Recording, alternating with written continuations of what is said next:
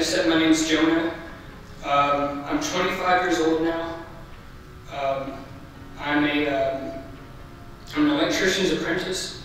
Been doing that for about 5 weeks now. Just got started.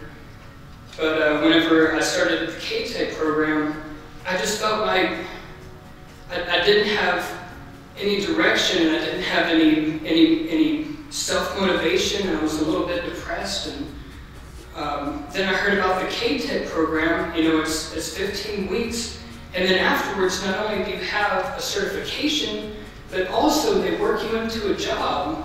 How can you pass that up? That's a great opportunity for anybody. You can tell the difference between somebody that just, jumps right into a job and doesn't have any experience versus somebody who has any kind of training. Like, you guys have no idea how ahead you are compared to people that have been working these jobs for 5 or 10 years that still don't really know how to troubleshoot, don't know how to see it and break it down in their head and slow it down. All of the things that the KTECH program slowly works into you. But even now, I've gotten to try a few things. I've gotten to try working as a maintenance guy. I've gotten to work on circuit boards professionally for 3 years.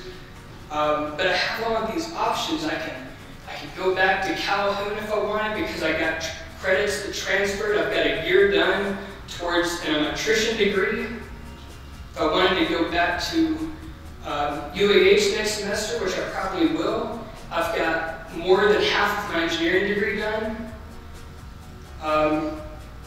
Realistically, there's just all of these doors that's been opened, and it's all because of KTECH. It all leads back to that first thing that sparked this interest and showed me that I was worth something. And at a time where I really didn't have a lot of self-worth, and I just wanted to say thank you.